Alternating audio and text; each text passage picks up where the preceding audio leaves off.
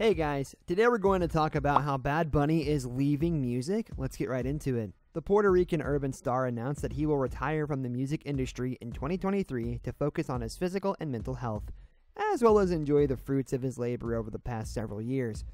Bad Bunny told Billboard, "I'm taking a break. For me, 2023 is for my physical health, emotional health, to breathe, enjoy my successes." He then added, "We're going to celebrate. We're going to be here. We're going to be there. We're going to be on the boat."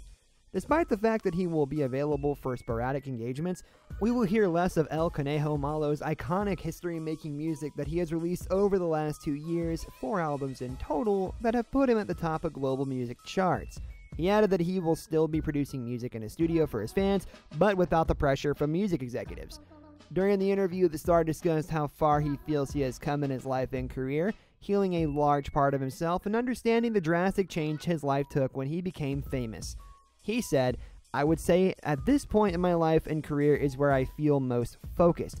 He then added, "I feel clearer than I am and who I am in comparison to the music industry," saying that he will enjoy his money. How much are we actually talking about here? Despite the fact that his career began in 2013, Bad Bunny released his debut single Otra Vez with Helmet and Daryl in 2016. With their up-tempo beats and reggaeton influences, the SoundCloud release and several others quickly became popular. The assumption was that as his fame grew, so would his net worth. While the pay increase from his early days is significant, it appears that sources can't agree on a single figure. Wealthy Gorilla clocks his number in at about $8 million, while Pop Buzz doubles that at $16 million, and Net Worth Spot gives him a whopping estimate of somewhere between $87 million and up to $121.71 million. Bad Bunny's $16 million report in 2021 gives way to accuracy as one of Spotify's most streamed artists, while $8 million may leave fans wondering where his wealth went in 2022. With Net Worth Spot providing the most recent data, the assumption is that their figures are the most accurate. Whatever the number is, it's bound to rise with Bad Bunny's popularity as his career soars. Bad Bunny, like many other artists, has a diverse range of performances and appearances.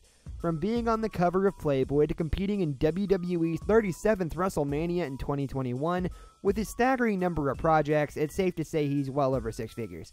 Tickets to a Bad Bunny concert start at $78 and average $4,808, according to one source. His ticket prices are comparable to those of Doja Cat and The Weeknd. According to Net Worth Spot, Bad Bunny's earnings are estimated to be around $21.73 million per year. However, they believe that this is a low estimate that could be increased to $39.12 million.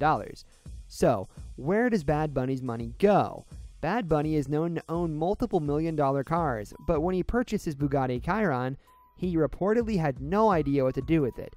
He even told Marca that when the supercar was in Puerto Rico, every one of his friends wanted a picture with it. However, since bringing it to the United States, the surrounding hype has significantly diminished. Still, not enough to make him feel comfortable keeping the $3 million ride.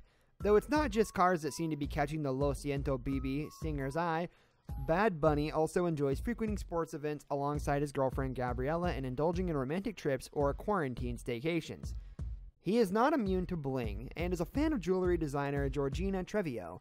She created a number of accessories for his Yo Perreo Sola music video, in which he dressed up as a drag queen and needed a beautifully embellished choker.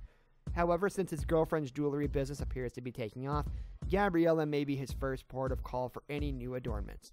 Fans have theorized that Bad Bunny's net worth is tens of millions of dollars higher than the previous estimate due to the fact that he naturalized as a Puerto Rican and signed with competing record labels.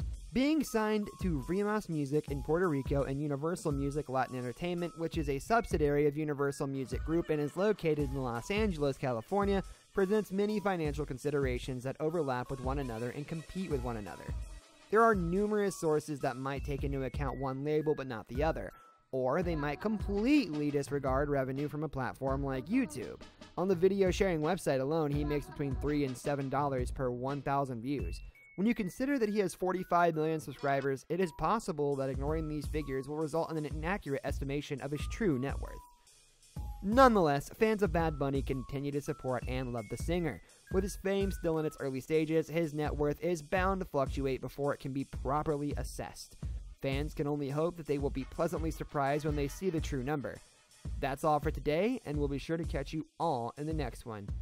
Stay safe out there, guys, and if you are Bad Bunny, try not to spend all your money in one place.